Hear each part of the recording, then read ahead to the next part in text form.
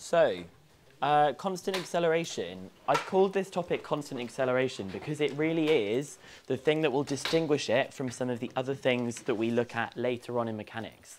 Within this topic of constant acceleration, we will be looking at distance time graphs, which you'll already be familiar with from GCSE. We will be looking at speed time graphs, which I believe you should also be familiar with from GCSE, but we're just going to kind of amp it up a little bit more, okay? Then we'll look at the Suvat formulae. Those of you who do physics will have already come across these Suvat formulae, but we'll be looking at them in like a lot of detail and really trying to see where they come from and how we can use them. And then the last thing we'll be looking at is vertical motion under gravity. What on earth does that mean, vertical motion under gravity? Yeah, it means how things fall, okay? How things fall, or also if you had like a tennis ball and you threw it vertically upwards, how does it behave? I mean, we all know how it behaves. It goes up and it comes back down. But specifically, how long does it take? How long will it take to do 5 meters worth of that journey? What speed will it be traveling at after 5 seconds? And the theme of all of these things here is that acceleration is constant. If acceleration is constant, you're allowed to do these things. If acceleration is not constant, you will not be allowed to do these things that we're talking about here. And that's why I'm trying to make a big deal about this, because lots of people in the past will try and do things, particularly these Suvat formulae, they'll try and do them when acceleration is not constant. So this whole topic, I will refer to it as constant acceleration throughout, okay? We'll be kicking off by looking at distance time graphs. And sometimes we can call these displacement time graphs, okay? Displacement time graphs, we'll be thinking now about the direction of the displacement meaning something. And we're going to try and describe these 3 different graphs that we've got here. So I just want you to have a think to yourself, and then I'm going to ask some people in the room about this. I want you to think about if the bit running along the bottom is time, which we can see time is measured in seconds, and if this bit along the side is displacement, and displacement we know we use the letter S for, which is rather annoying because it makes us think of speed, but it actually means displacement. What do these 3 scenarios here actually represent? So just have a think to yourself for 30 seconds. What do these 3 scenarios represent to a particular thing? And then I'm going to ask a few people what they think about them.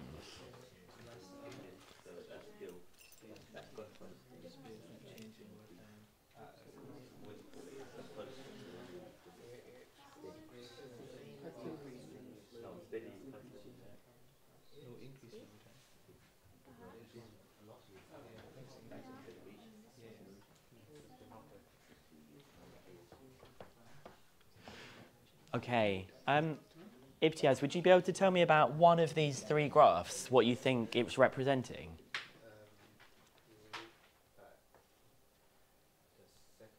The second one, this one here, yeah?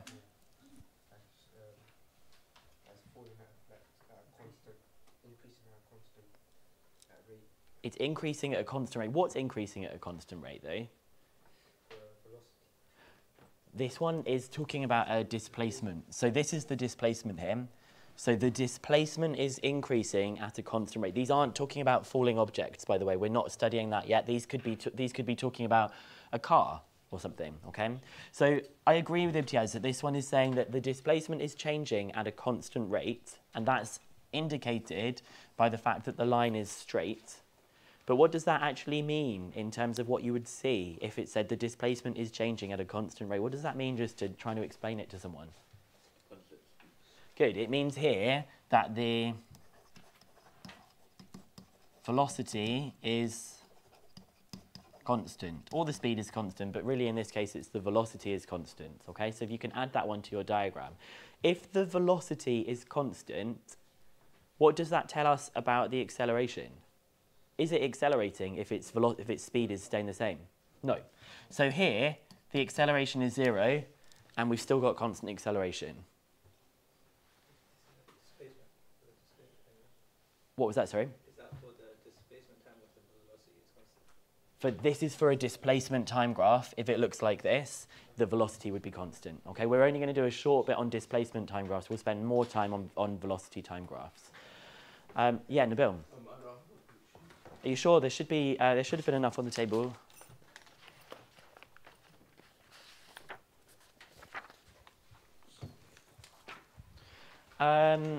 Taylor, would you be able to tell me about one of the other two graphs and what you think it might represent? Would the object in the first one be stationary? Good. This one, the object, whatever we're talking about, is stationary. I never know if it's stationary like that. Yeah, I think it is like that. If it's with an E, it's talking about pens and pencils. So the object is stationary, which tells me that the velocity is 0. And we can tell that it's stationary because as time is passing, the displacement is not changing. So it's obviously not moving. If the velocity is 0, is it accelerating? Nope. So we've also got constant acceleration here. And then, Amina, for the last one, how would we describe this? Accelerating. Yeah, it's accelerating. I should really have said object is accelerating. Its velocity is increasing. But I don't know if the acceleration there is constant because I don't know how its velocity is changing. I can see it on a graph. Can you think of anything that you've been looking at, perhaps with Mr. Udin recently, that we could do to help us find out whether the acceleration was constant in this particular graph that we've got here, if we knew the equation of that graph? We could differentiate it. If you differentiate, you would get what its gradient is. And if its gradient was constant, then we would know that the velocity was changing constantly. So it would be accelerating constantly, okay? Okay, there's just a few facts that I want to talk about to do with the distance time graph. It says that velocity is the rate of change of displacement, which is the gradient of the displacement time graph, okay? So when you look at them, we can clearly see here, its gradient is 0, hence velocity being 0.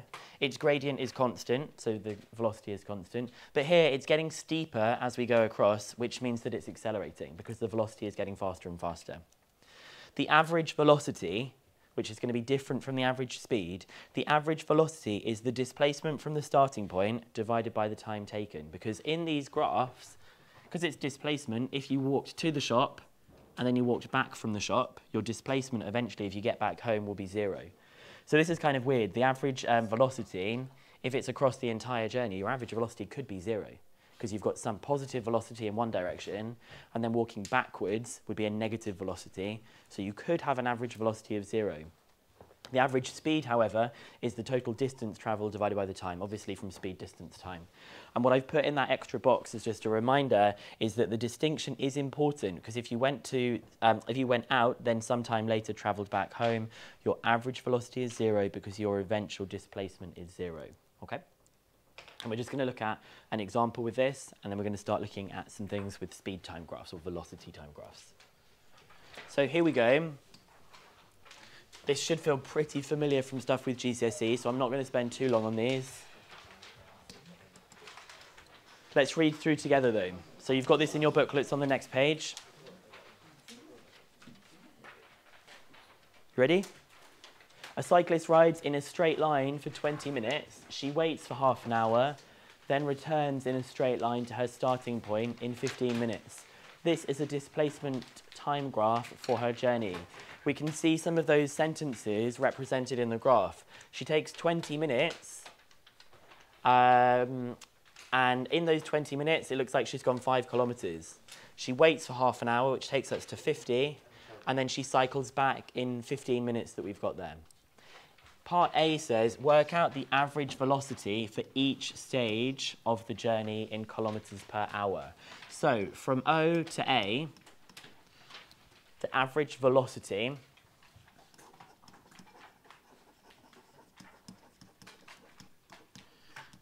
is equal to the distance divided by time. So we're going to have 5 divided by 20. 5 divided by 20 though, but what units would 5 divided by 20 be? So we've got, this is in kilometers per minute.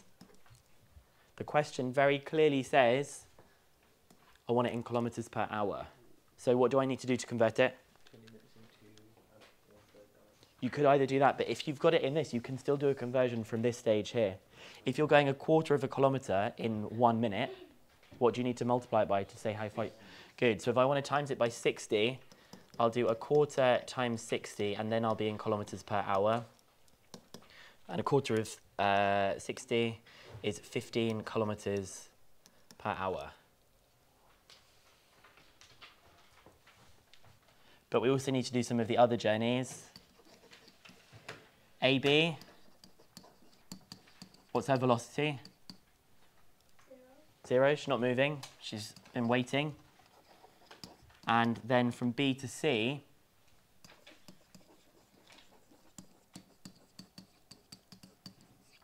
her average velocity, what's her displacement in this time? Between B and C. I would be careful. I think her displacement is 5, but she's also coming backwards as well. So it's kind of a bit confusing how we would say it. I think we could say just 5, or we could say minus 5. If we said 5, we'd have to say coming back home. So I'm probably going to stick with that. I'm going to say that she's going 5, but this time she's doing it in 15 minutes. So it's 5 over 15, and that's in kilometers per minute. Let's change that to hours by multiplying it by 60. So we get 20 kilometers per hour, but I'm going to say going back home. Because it's velocity, we want to say what its direction is. We could have said negative, but I think that just gives it a bit more of an explanation.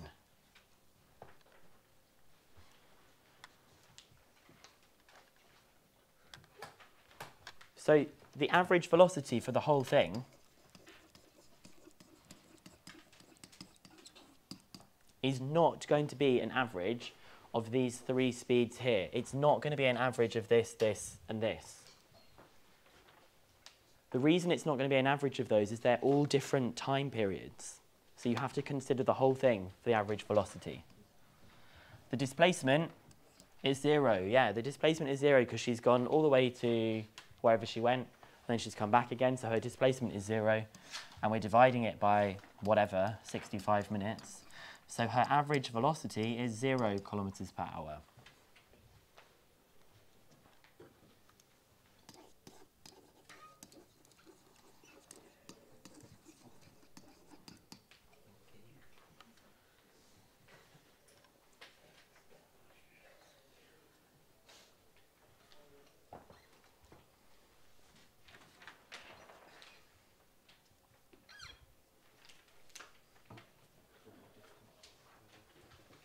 But her average speed, we're going to just consider the distance that she travelled. What distance did she travel? Overall, for the entire journey, she's travelled 10. She travelled 5 kilometres to get there and 5 kilometres to get back. So her total distance travelled was 10. And the total amount of time that she was travelling for was 65 minutes.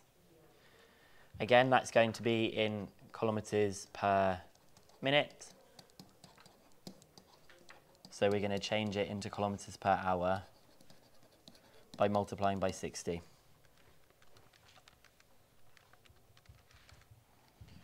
And we get 9.23 kilometers per hour to 3 significant figures.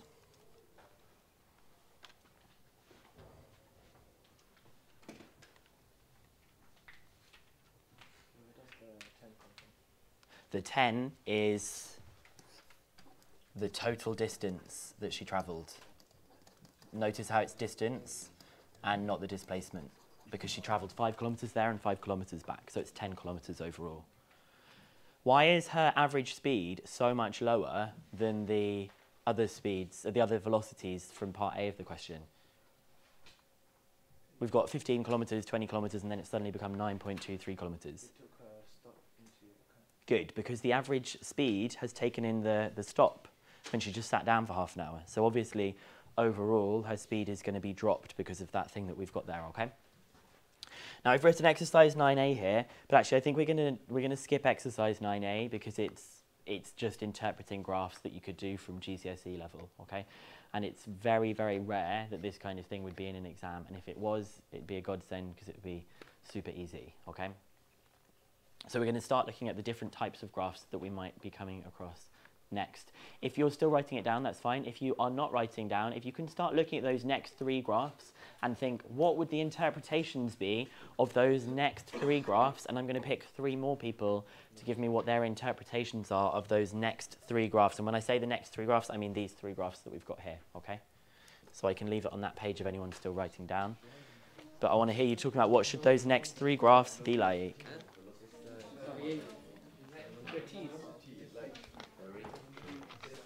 Those 3, yeah. Oh, there's a line at the... There's a line at the bottom, okay? For the first one, there's a line at the bottom.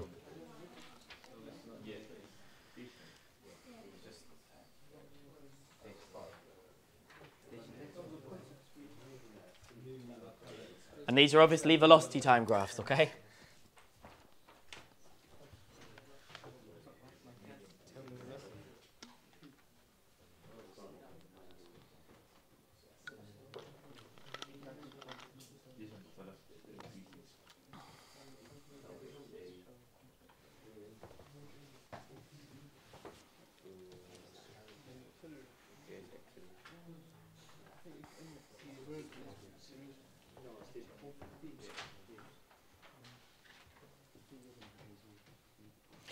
Okay, have you had a chance to think about them? Hassan, would you be able to tell me about one of these 3 graphs, bearing in mind that this is a velocity time graph? We've got time along the bottom and velocity along the side. Which one do you want to tell me about? Number 1, number 2, or number 3? The first one. What does the first one show? It is stationary, which means that its velocity is 0. We can clearly see the velocity has a value of 0 as we're going across here. Locke, could you tell me about the second one or the third one, please?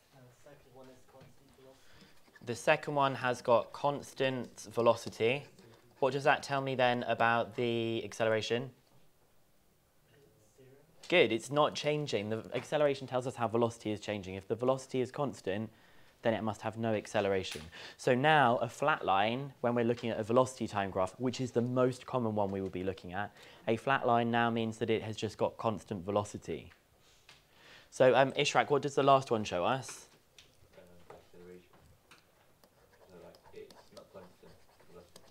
It is a non-constant velocity, it's changing. What could you tell me about this type of acceleration? Do we know if it's constant or if it's varying?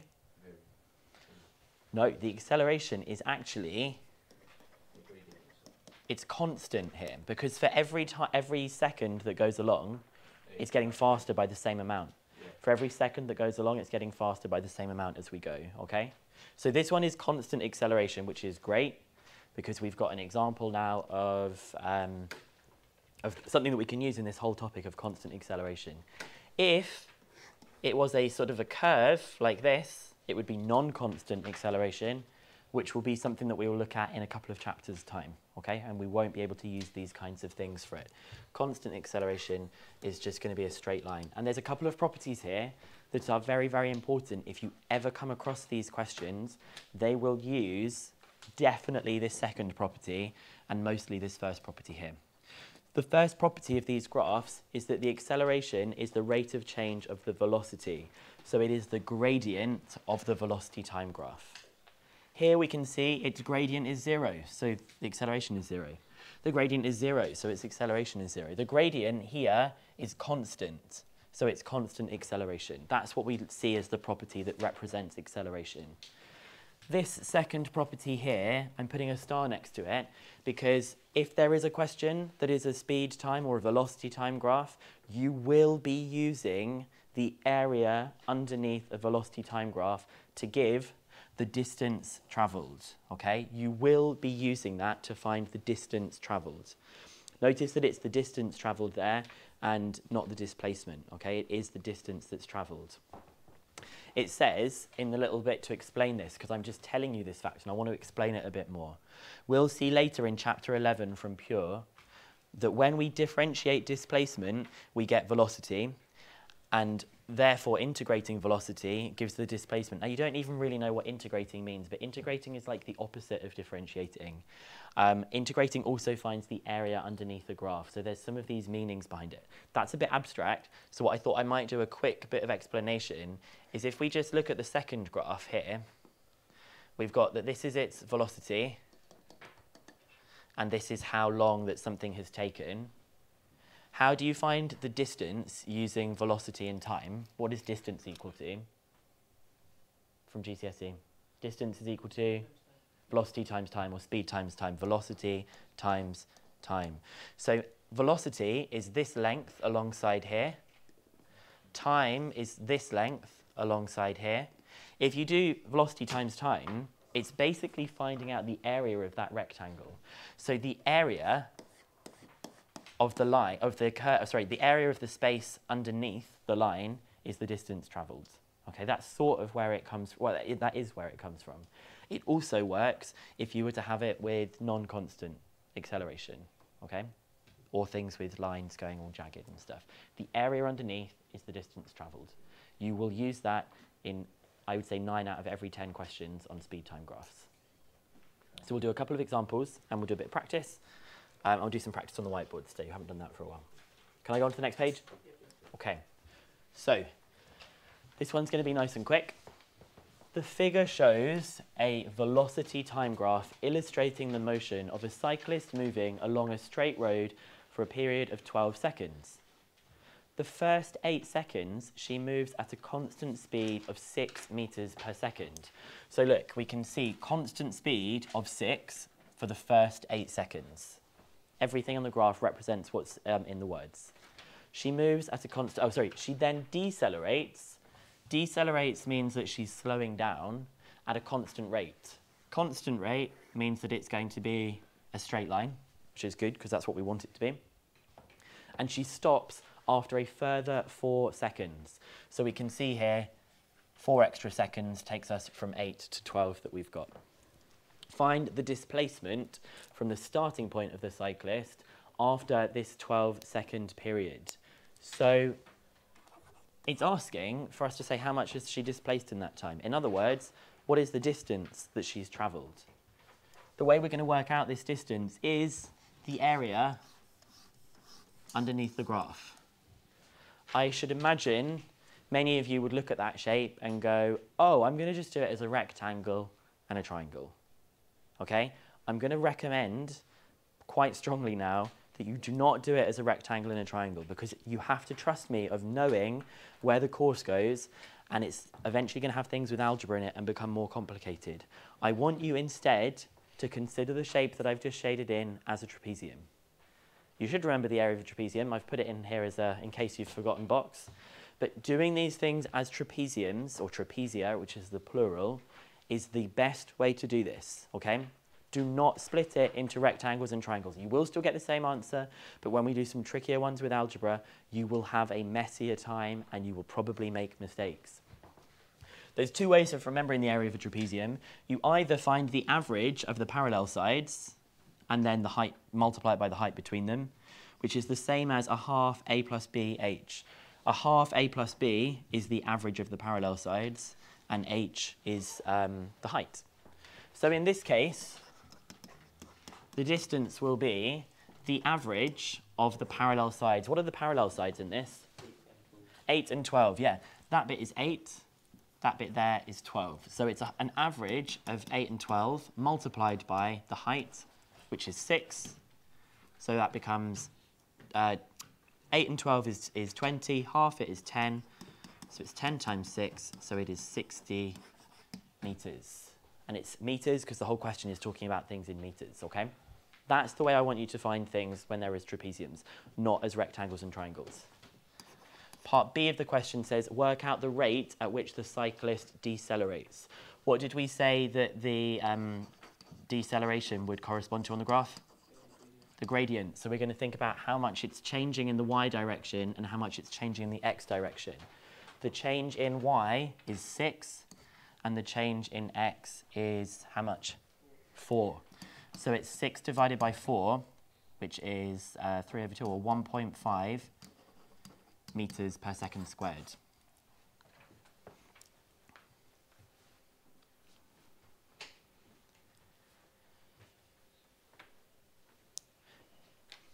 Now, because I have used the word deceleration, I can just write 1.5 meters per second squared.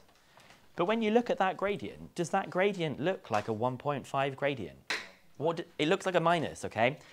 If you wanted to, you could have said that the acceleration was minus 1.5 meters per second squared. But because I've used the word deceleration, I don't need to say minus anymore. The deceleration is telling me that it's slowing down. This is going to sound painfully obvious to many of you. If it is accelerating at minus 1.5 meters per second squared, every second, the velocity is decreasing by 1.5. I know that's really obvious, but some people just don't see what acceleration actually means. So it's going to go from 6, it's going to go to 4.5, it's going to go to 3, it's going to go to 1.5, and then it's going to go to 0. I know that's obvious. I just wanted to say it so I don't have to say it again to someone in the future, okay? Very boring so far. It's going to get a lot more complicated than this. Do you want me to go back to that page for a second, okay? Start reading through the next question if you've already got that written down. And we'll read through this together in just a moment, but it's going to become more complicated as we go. This is very introductory at this stage.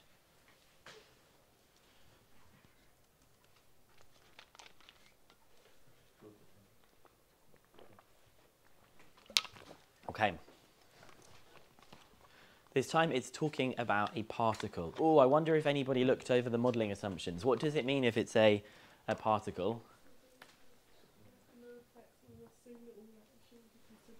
Good. Something that is so little, we shouldn't really consider its dimensions. And if it's so little, and we're talking about the way that it's moving, can anybody remember what other things we don't have to take into account if it's so little?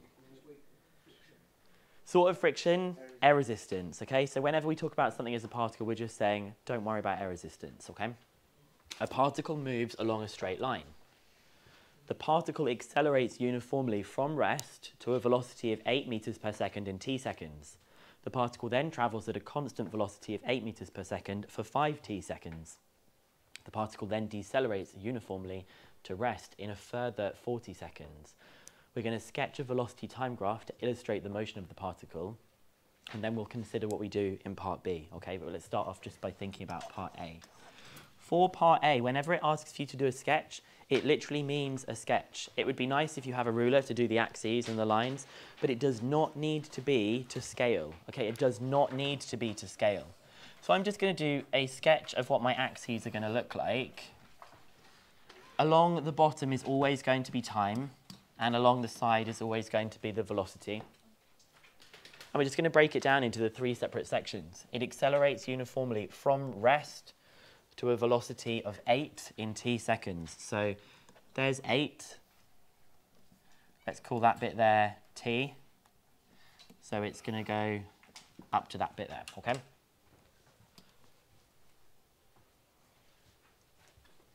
But instead of labeling t here, you may find it easier to sometimes label the distances along the bottom. And that's what I've got written in this box here. Tip. Sometimes it's easier to indicate the period of time that has passed using arrows rather than the time at the end of the interval. And you'll see what I mean. I'll do a bit of a comparison of that to show you. What's the next stage of the journey? What should it look like? Constant velocity, so it should be a flat line. And for how long? 5t. So I'm going to put some dotted lines down here to make it a bit more obvious. And now I can say that it is 5t, that distance along the bottom.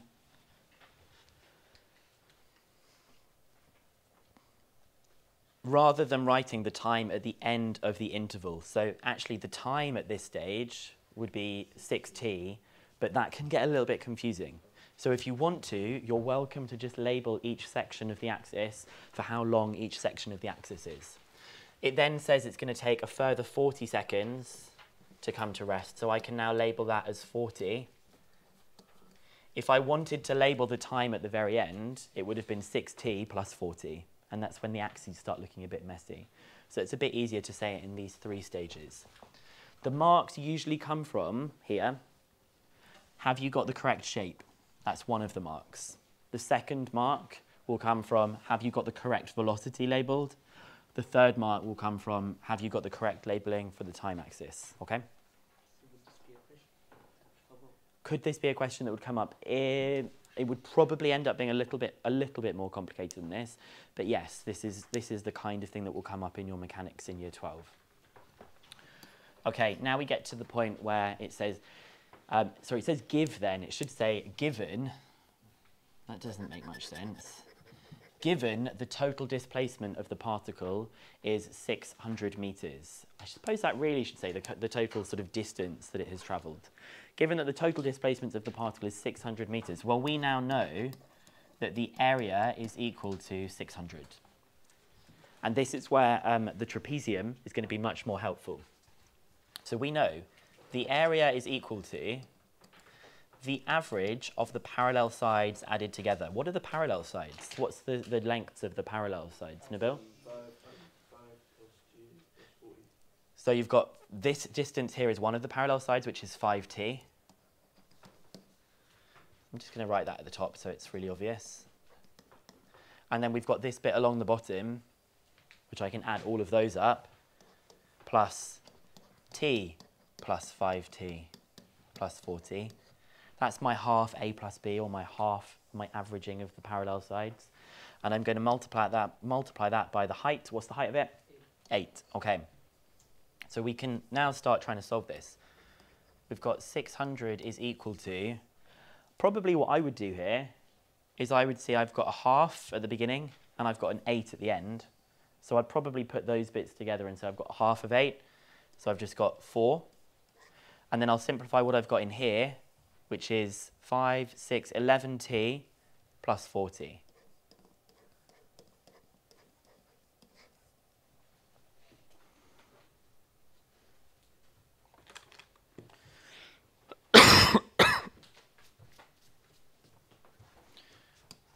So this is the top side here,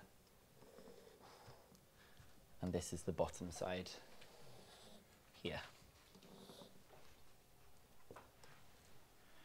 And what's the best thing to do at this stage for the equation, do we think? Should we expand the brackets? I wouldn't expand the brackets. I would actually just divide both sides by 4, because I can see this is being multiplied by 4, so I'm going to divide by 4. So I get 150 is 11t plus 40. I get 110 is 11t, so t is 10. That's the answer to the question, because it just says find the value of t. What other things do you think that they could have asked you there, actually? What could they have asked you? We got any ideas for any extra things that they could have said instead of find t? Yeah, like how long was the journey? What was the total journey? So all you would need to say is, okay, well, that's 10, that's 50, that's 40, 100 seconds is the whole thing. Maybe they'd say, give it to me in minutes. 100 seconds, 1 minute, 40 seconds. So you just got to think, don't just get to an answer and then think you're done. Make sure you have a look and see if there's anything else that needs to be done here as well. Okay. We will have a look at this one question, and then we're going to do a bit of practice, and then we'll come back and do some together as well. Now, this is a real exam question on this particular topic. It's on the next page, yep. Did you really have to ask me that, Nabil? Surely you could have just turned the page over. No, it's okay. Okay, so this is a real exam question on this topic. So, Kausa, this will kind of answer a bit of your question, okay?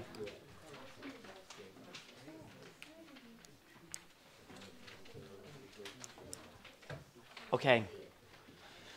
And then we're going to do lots of practice after this. It says a car travels along a straight horizontal road between 2 sets of traffic lights.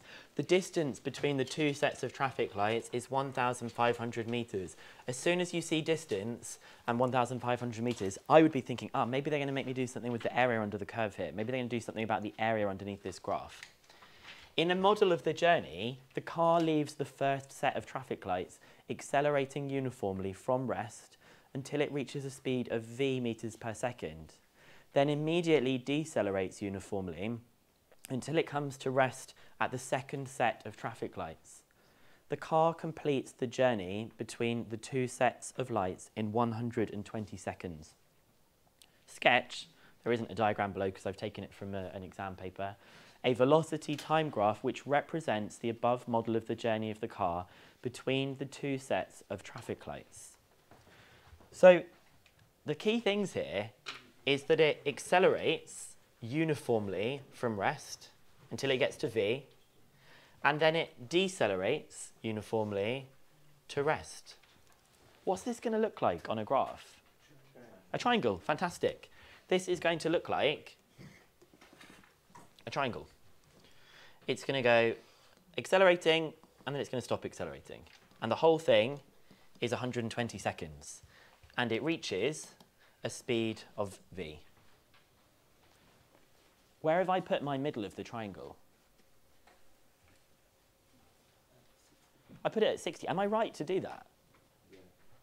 Does it say anywhere in the question that... It didn't say anywhere in the question that it does that, does it? So technically, I could have done this. Maybe it accelerated really quickly, and then it decelerated. Could have been that. I'm just not going to label that it's 60. That's just probably what an average human would probably think. Oh, it's going to be like that. But it didn't tell us that, so we're not going to put it like that. And obviously, it could have been a shape like this as well. Okay, that's another shape that it could have been.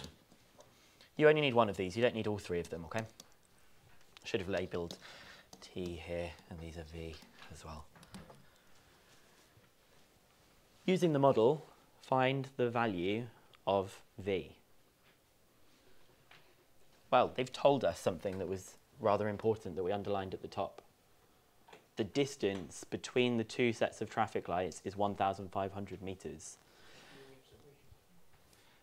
I'm not going to rearrange the equation. I suppose not. What I'm actually going to look at the area. The area of this is 1,500. The area of this is 1,500. And the area of this is 1,500.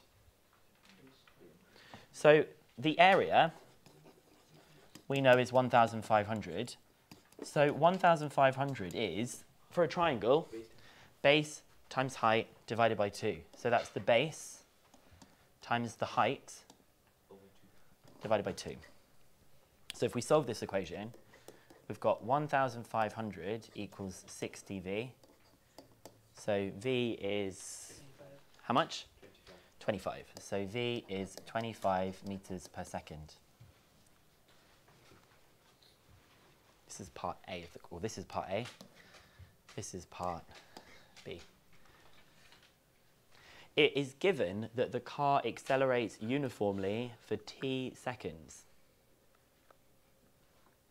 Explain why there is a range of possible values for t which satisfy the requirements of the model. So that's a very strange question.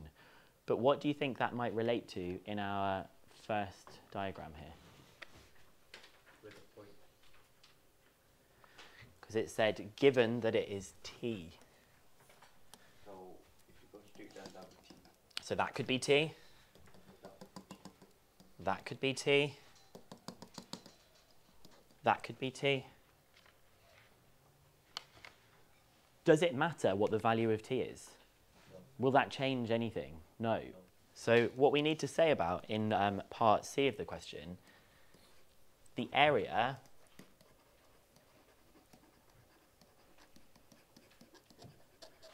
will remain 1,500 for any value of t between what and what? Good.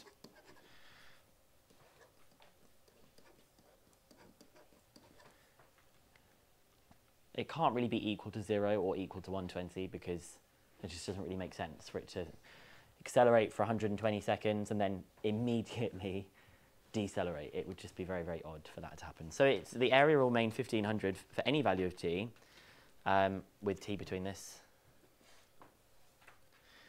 Say, we could say the base and height remain the same. However you could explain that.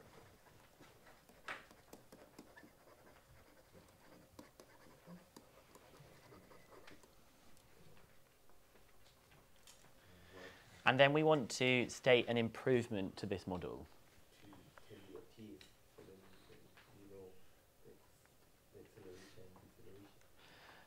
You could do that, but I don't know if that's going to... I think the model here is just actually talking about how far that it travels. I'm trying to think... I actually think there's a problem in the way that they have modelled this situation. There's a problem in some of the ways that they've assumed it. And I'm going to draw your attention to this paragraph. This isn't very realistic, some of the stuff in this paragraph. That's what it's saying. It's trying to say, how do we make this more realistic? Is there anything here that you think is not very realistic? Yeah, the uniformly bit. Have you ever been in a car, if you want the car to accelerate, immediately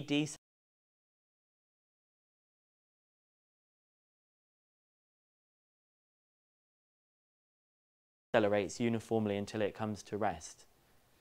Things like that don't actually happen. So maybe what we could change is we could say it's not going to be uniformly. So for part D, one improvement to the model, don't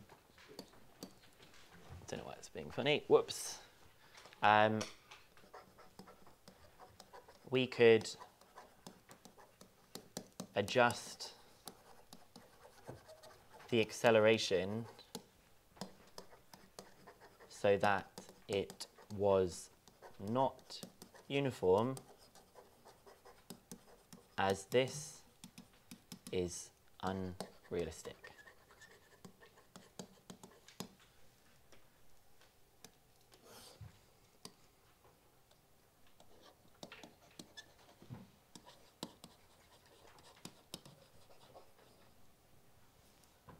And then you're going to have a go on the whiteboards for me at exercise 9B, the even questions, okay?